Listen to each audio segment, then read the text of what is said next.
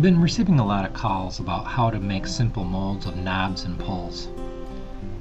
We had the opportunity to get a hold of some knobs that are off an old range that one of our customers was restoring.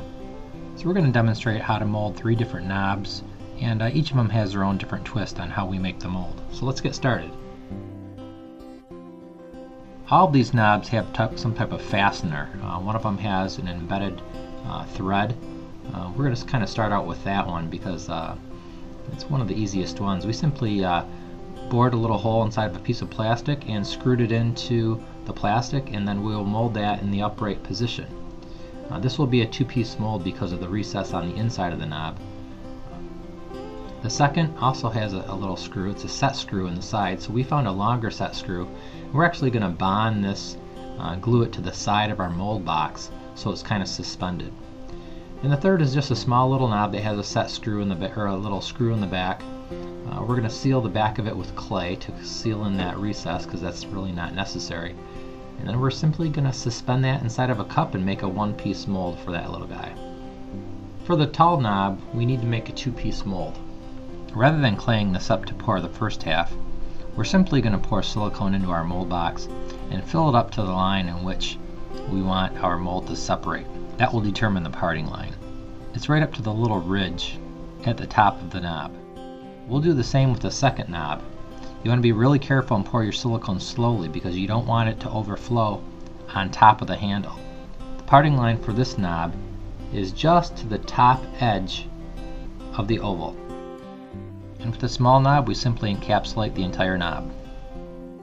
For our 2-piece molds, once the silicone has cured, we need to cut in some locators. This will allow the 2 halves of the mold to align perfectly. I'm going to use a tool that's offered on our website for doing this exact thing. It allows you to gouge down into the cured silicone and cut in your locator.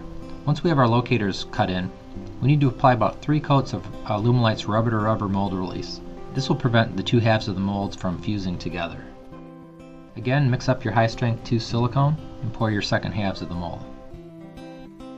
Once your silicone is cured, you simply peel away the base, trim away any excess silicone, and then with this instance where we use PVC tube, we just squirt a little isopropyl alcohol down the sides, and then the mold slides right out.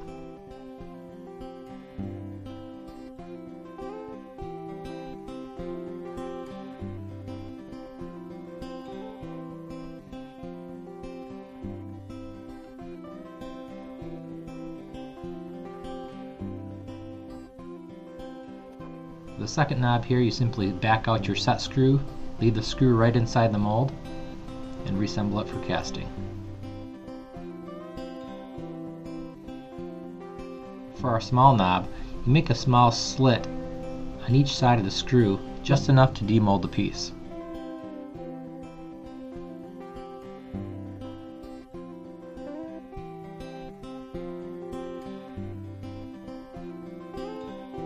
We'll be using the amazing casting resin with a little dye to try to match the color. Alumilite dyes are really strong, so it doesn't take a whole lot.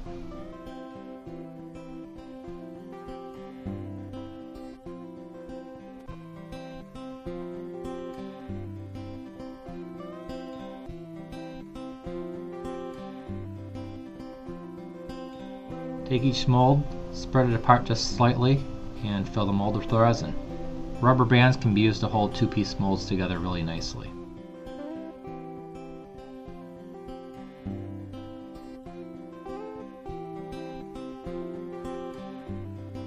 Next, we're going to insert our screws so that we actually mold in the threads into our parts.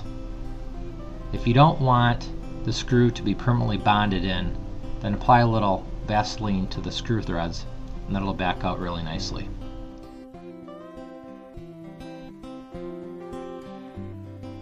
If you didn't want to try to color match with the dyes, you can paint the amazing casting resin.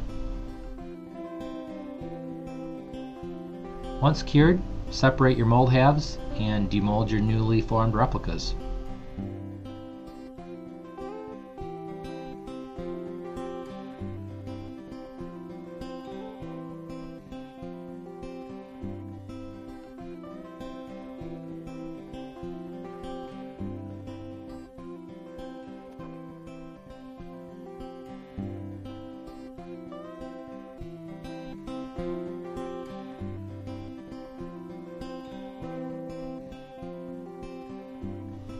you have any questions about this or any other application, please give us a call at 1-800-447-9344.